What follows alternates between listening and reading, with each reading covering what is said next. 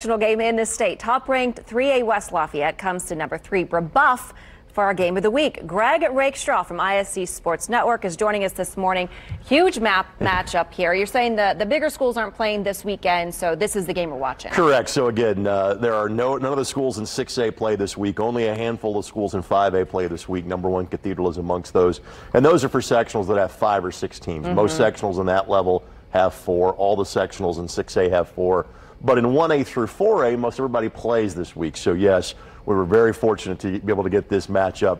And these are two teams that have a bit of a postseason history. They met in the regional round both in 2017, 2018. Brebeuf winning that game in 2017, made it to the state finals. West Lafayette won the game in 2018, won the state championship. So these really are two of the better teams in the state. Long-time rivalry then. So what are you expecting to see this weekend, and how does one pull ahead in this game? It's a great question. And again, they have both played good schedules. Brebeuf has played a better schedule. West Lafayette, historically a program that really finds a way to put points on the board. Shane Fry is their head coach. In his 9th season, they are 94-17 at West Lafayette since he became the head coach.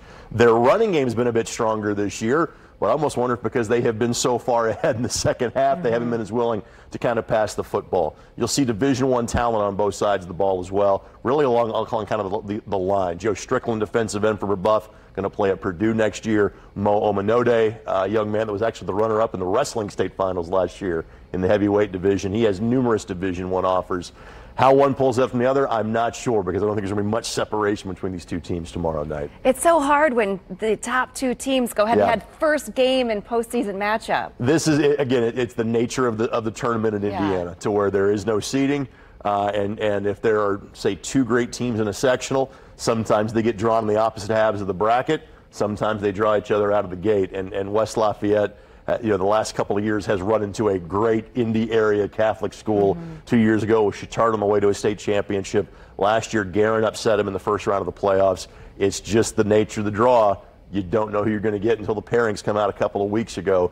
So, yeah, I'm sure those two teams would have loved to have seen each other, say, in the championship game. But for us, we love having them on TV in the first round. Absolutely. So what are the other games you're watching this weekend? Again, not as many big games kind of locally, but really the other game that kind of caught my attention would be Mount Vernon, who is number 5 in 4A, against traditional rival Pendleton Heights. That game will get your attention.